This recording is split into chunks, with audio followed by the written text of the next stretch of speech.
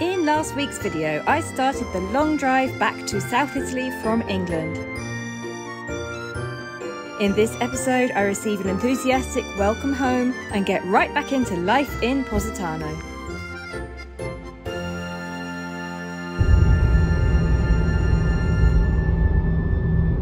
We are Nicki and Carlo, and our family live in Positano, Italy, nearly 500 steps from the road, but surrounded by fruit and olive trees and with a fabulous view. Our garden overlooks the sea and we grow our own food. We show you what life is really like on the Amalfi Coast. So please subscribe and welcome to the Positano Diaries. And we arrived at Celine's house. That was easy enough. That was just 2.5 hour drive. Celine is currently not here at the moment. Do you want the ball? Oh, go! Celine's currently not here, so she's left with the keys. I've hung her washing out for her. And I'm just going to sit here and play with Indy in the garden and plan where I'm going next.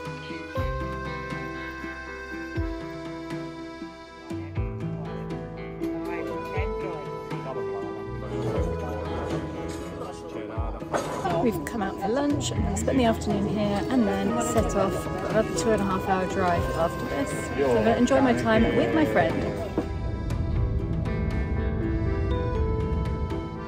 We left Celine's house, we drove for about 2.5 hours and we're halfway home. We've stopped off at this little sort of camping village place because I'm tired and don't think I can make it all the way home. Doing the obligatory dog walk before it gets too dark. Yes, we are, aren't we? What do you want? What do you want? Thought I would give you a reality check here. So yesterday was fabulous. Tonight I'm eating 8-hour scrambled eggs on toast with red peppers, cold out of a box, in the dark because I can't find a light switch outside, in a pokey little room about an hour away from Rome. I'll be leaving first thing in the morning. It's the next morning. It is 10 to 8 in the morning and I'm on my way home. We're on the last stretch and I have just pulled onto the motorway and we are completely at a standstill in early morning traffic, and apparently there's a crash ahead. It's moving a little bit.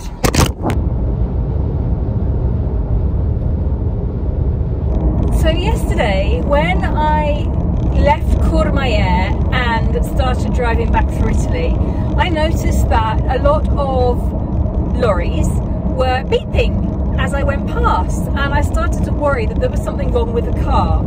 I thought that maybe something was stuck in the door, or there was some black smoke coming out, or there was something that they were trying to avert me and let me know that there was some problem. And I nearly pulled over at a service station. And then I got to Celine's house and didn't really think about it. And then when I left Celine's house yesterday afternoon, it happened again, and these lorries were beeping as I went past. And then I knew there was nothing wrong with the car because I checked it over. And I started to think, is it just men? Is this just typical Italian men? And I've just been talking to Celine and I asked her, I said, do you have this problem, or is it just me, or is there something wrong with my car? And she was like, oh no, that's just Italian men, they're just beeping as you go past. I mean, honestly, in 2022 they still do that. I'd never noticed it before, normally because Carlo's driving and of course they're not going to beep at him. But on my own, in the car, driving through Italy, I have been honked at so many times that it has made me worry that I have a problem with my car. That is not funny. Anyhow, I'm less than 2 hours from home. I'm very excited to get back. I'm going to meet Carlo in the car park and I think we're going to go and have a celebratory lunch together, because I have not had a meal. Well, okay, yes, I had a meal out yesterday with Celine, but it was only a salad. And I have not actually had any food apart from what I brought with me from England. I brought enough food for the journey and it's kept me alive, kept me going, apart from the salad I had yesterday at Celine's. So I'm really looking forward to a good meal.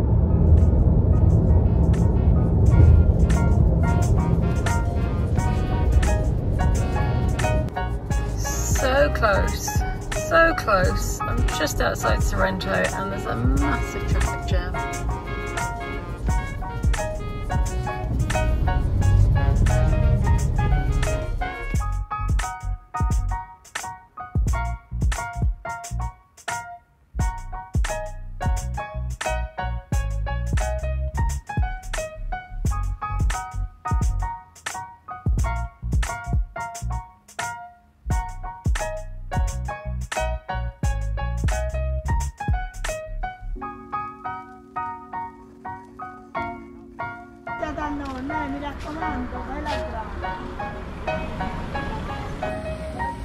Sì, amore! Oli, vieni qua, non ti buttare in mezzo alla strada.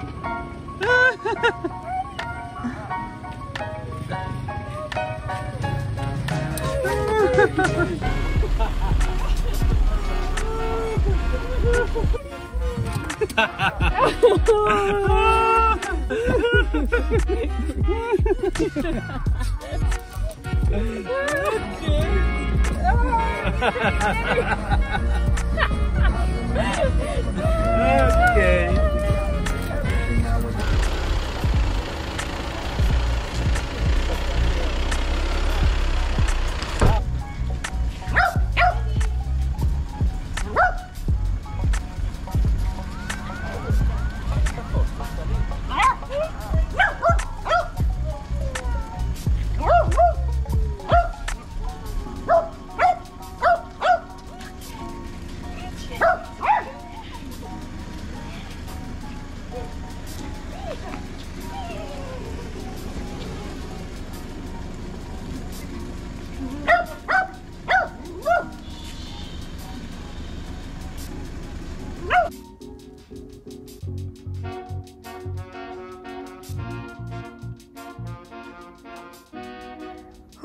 That nearly killed me carrying that lot down. Carlo's got some more stuff. We've left all the jams up near the road. Get them another time. And I can't get in because I haven't got the keys. Are we home? Ho fatto troppo vecchio per questo.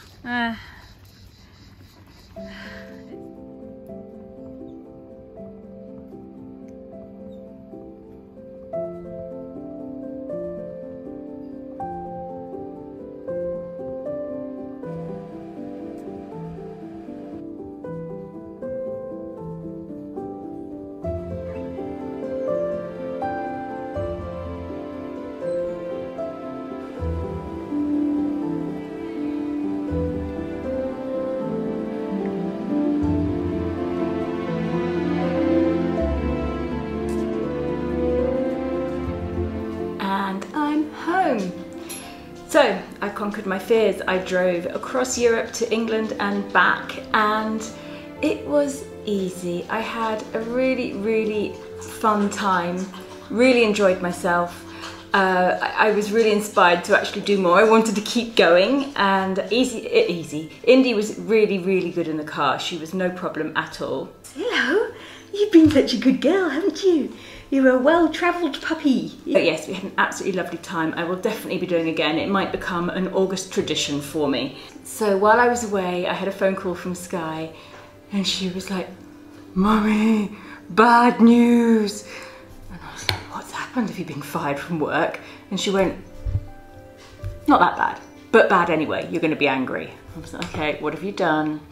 And she had accidentally smashed my rather expensive olive oil bottle. So when we redid the kitchen back in February, I'll put the link to the video here, I budgeted exactly how much money I was going to spend on the kitchen. I came in quite a lot under budget. So I treated myself to a beautiful olive oil, hand-painted olive oil bottle. And it was from Casa e Bottega down in Positano. And we had it for a good 3 months before Sky accidentally smashed it. And she went to Casa Bottega and she explained to lovely Tanina, who owns the cafe, what had happened. And Tanina helped her choose one to replace it and then didn't let her pay. So this is my new olive oil bottle. It's very similar to the other one, same colours, but just a slightly different design. It's absolutely beautiful. And we're both very grateful to Tanina that Sky gets to save her pocket money and I get to have another olive oil bottle. So I'm actually going to go to Casa e Bottega today for lunch, for let's say second breakfast. I'm going to meet Elizabeth. I've been down to see her once already since I've been back, but we didn't have much time together. So we're going to meet up for breakfast today. And I thought I would take you with me and show you some of the other ones and what else they have there, because they have just such beautiful stuff there. I know all the Holly fans are wanting to know, where is she? How come we can only see Indy? Because Holly is short. This is the problem. Look, she's right there. She's just small, aren't you, little one.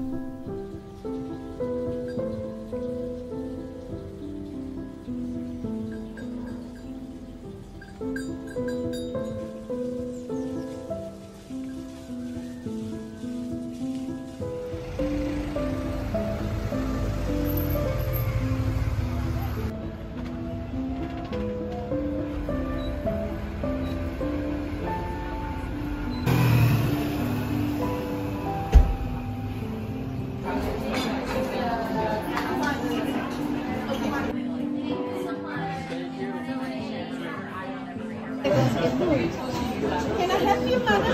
Yes, this is for...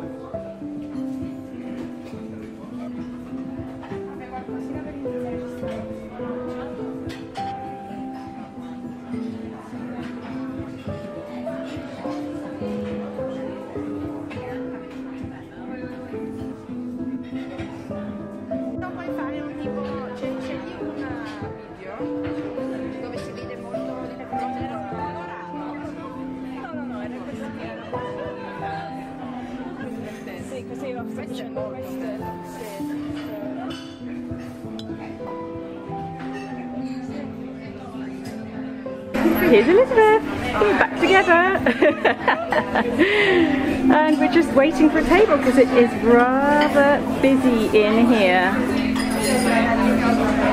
Like my friend Peg.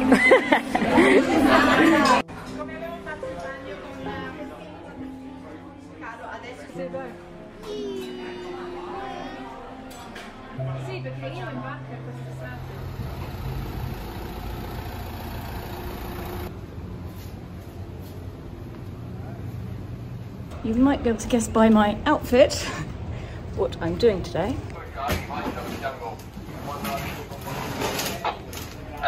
Mariana has a day off and Elizabeth has asked me to come down and give a hand sending off all the boat trips, so that's what I'm doing. So it's currently about 8 o'clock in the morning and lovely and quiet.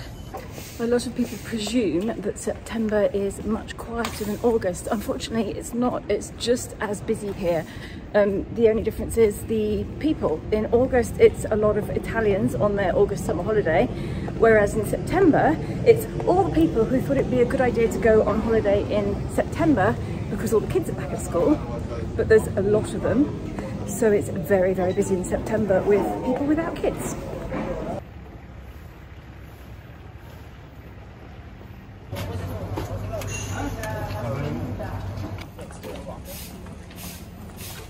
There is nobody there. I wonder if they're all having breakfast. Let's go check.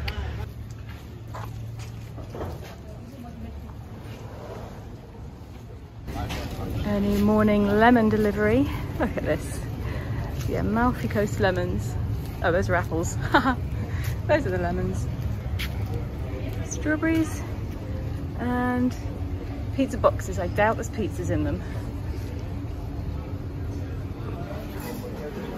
Here they all are.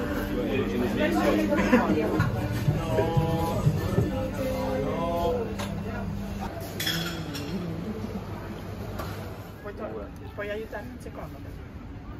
Che altro? After. 2-2.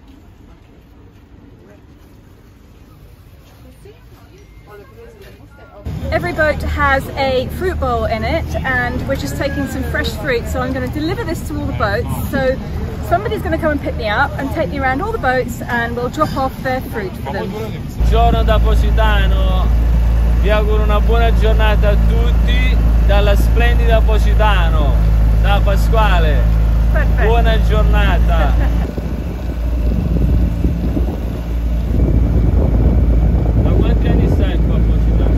Delivery number 1 and 2 by the look of it, and maybe even 3. Thank you so much. You're welcome. Oh, look who's in that boat over there. Saluti. There's really not much of a better way to wake up first thing in the morning, have a hurried breakfast, run down to the beach, and then you're shoved on a boat to go and make deliveries. I mean, this is just wonderful. This is, people would pay to do this, wouldn't they? I'm sure they would. Anyhow, we've got one more boat to deliver grapes to, and then back on land where we'll be checking people in for all the boat trips they're going out on today. And and our last delivery of the day, not the red boat, which is Sea Lady, the original boat, the Blue Star, but Spritz 2, which is this one here. Who do we have on board? Mirko. Buongiorno. Buongiorno. Here we go. Buona giornata. Ciao Pasquale. Ciao Mirko.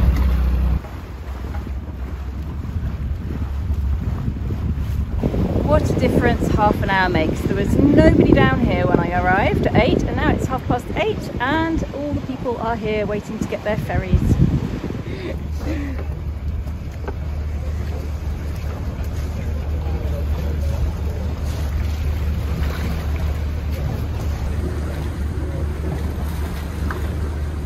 Grazie. There you go. Have a nice day.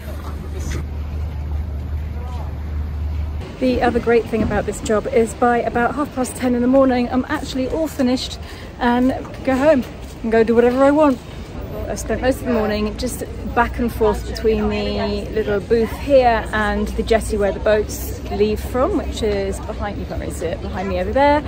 I'm very thankful that there is no sun this morning. It's quite cloudy, so it's not too hot. I'm about to do my last one, I think, taking a group of people over for the group tour to Amalfi.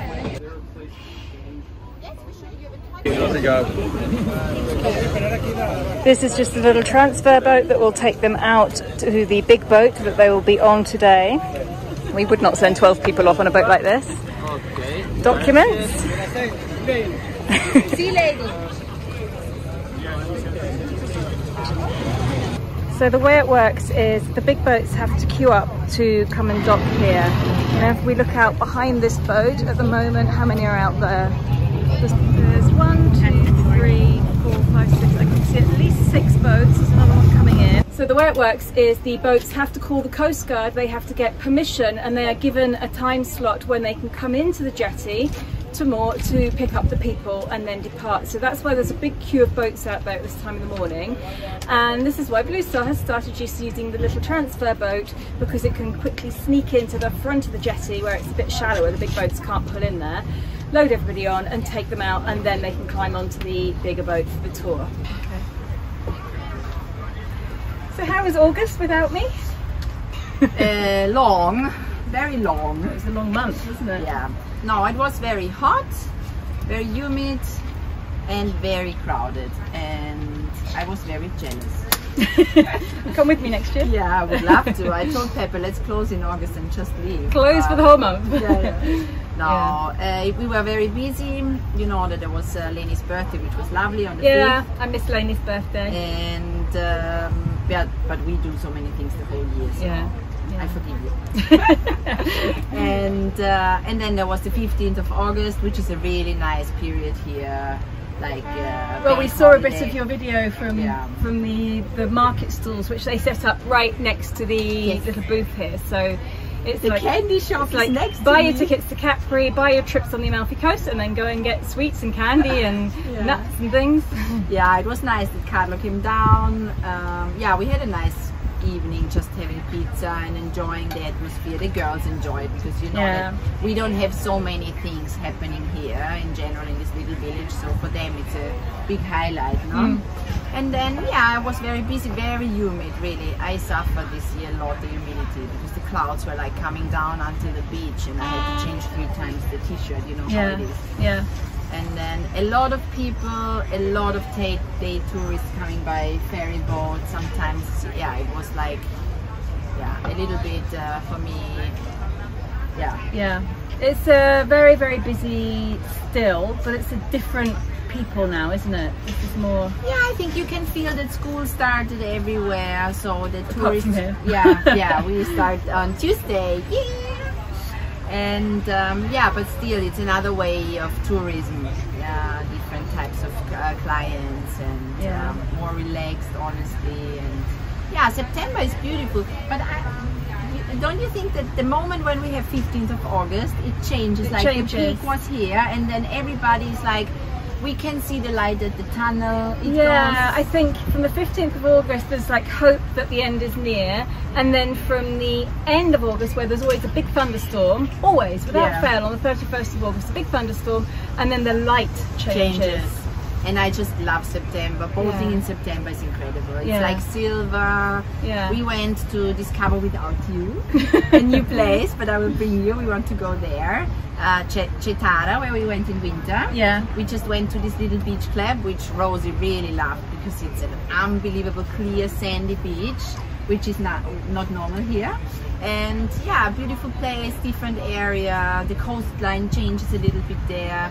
It's more rocky, and yeah, it was very nice. Never been in summer.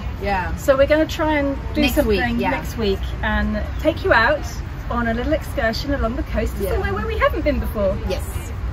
And I'm happy you're back.